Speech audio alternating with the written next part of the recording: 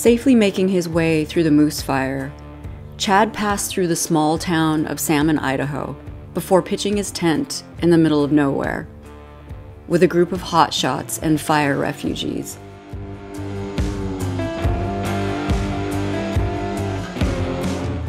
Departing early the next morning, he was treated to some incredible riding and scenery through Lewis and Clark territory.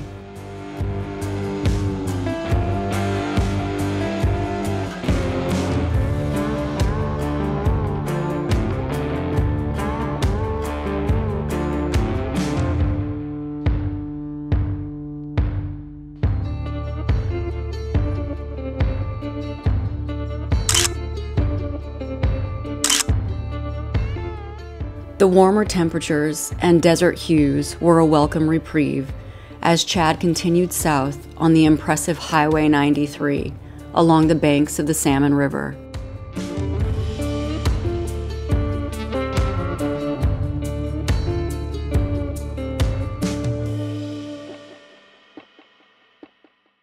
Winding through Grandview Canyon, he caught his last glimpse of the salmon as he descended into the farmlands of Southern Idaho, inching his way closer toward Highway 15 and the Utah state line.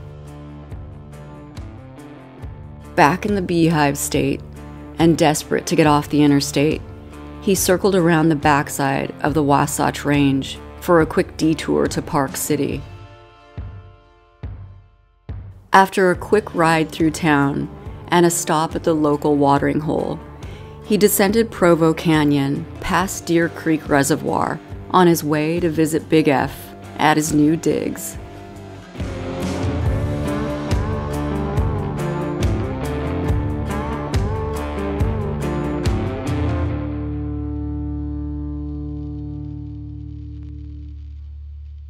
Okay, Big F is ready to supervise the changing of the brake pads. Looks like the backing plate just launched right out. Busted out of the caliper. So hopefully it didn't do any damage to the caliper. I mean, the rotor's not in great shape, but I guess we'll see when I get it pulled apart. Well, still plenty of meat on the inner pad. The outer pad looks like it might have been ready to be replaced a couple thousand miles ago.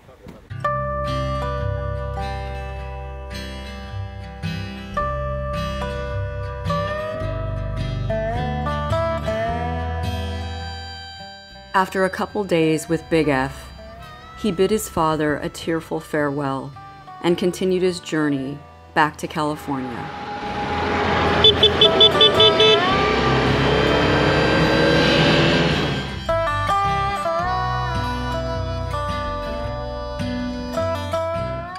Avoiding the interstate, he jumped on the remote highways 6 and 50 across the sparsely populated desert of eastern Utah, doing his best to support local search and rescue whenever the opportunity arose.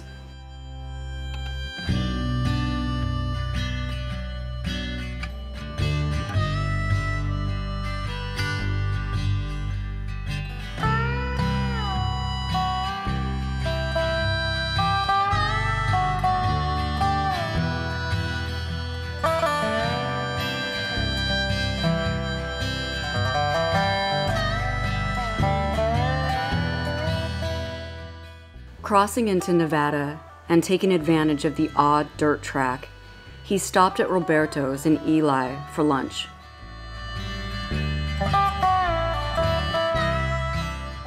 South on Highway 6, over the Egan Range, the skies began to darken.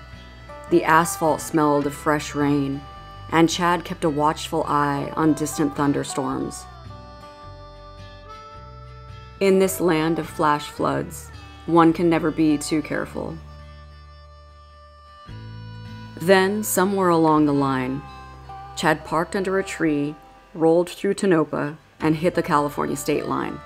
He ran out of space on his SD cards, so you'll just have to take our word for it. So after over 5 weeks and 12,000 miles, I finally sucked every last drop of memory out of my SD cards, but I just summited Montgomery Pass through the White Mountains, leaving the state of Nevada back in my home state of California. Thank you, beautiful state of Nevada. and my home state of California. It is very, very good to be home. And thank you, Honda, for building an excellent bike. Yeah, I'm feeling good. A little road weary, but I'm feeling good. After pizza in Bishop, Chad ascended the foothills of the Sierra Nevada to Sage Flat Campground for one very wet last night in the tent.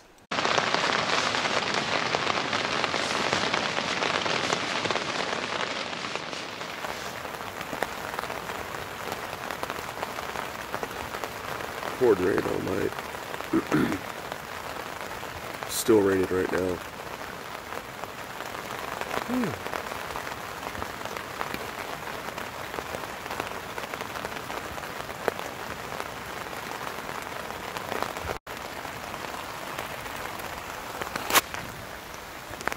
So I stashed all my stuff in the bear box while I go to the very unenviable task of putting my very wet tent away in the rain.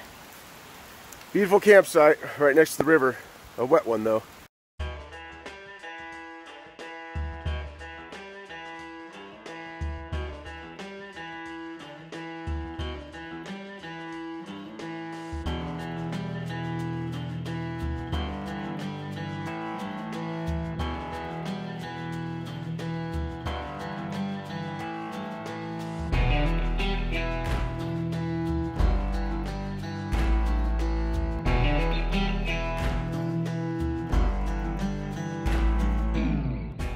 After a soggy start to the morning, the skies began to clear over the Mojave.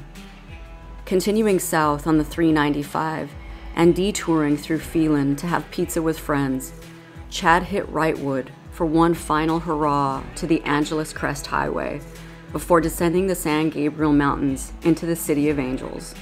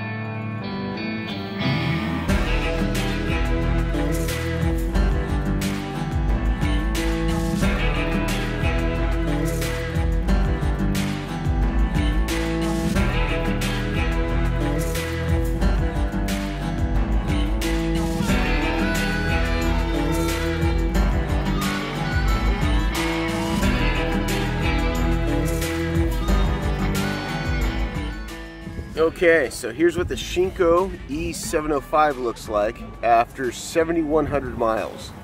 The rear is pretty much done. I don't know if you can see this here. Front's in much, much better shape, even in the center line. Sorry for the poor shadows, but the front's doing much, much better. All right, so after 38 days, 12,451 miles, I'm back here in El Segundo. I'm here at the brewery celebrating. Let's see, I racked up 2 sets of tires, I destroyed 1 chain, I went through 1 set of brake pads, I lost my fuel gauge somewhere outside of Fairbanks. What else? And if I round up to 12,500 miles, averaging about 50 miles a gallon, that's about 250 gallons of gas. So overall, not bad. I'm a happy boy. Cheers.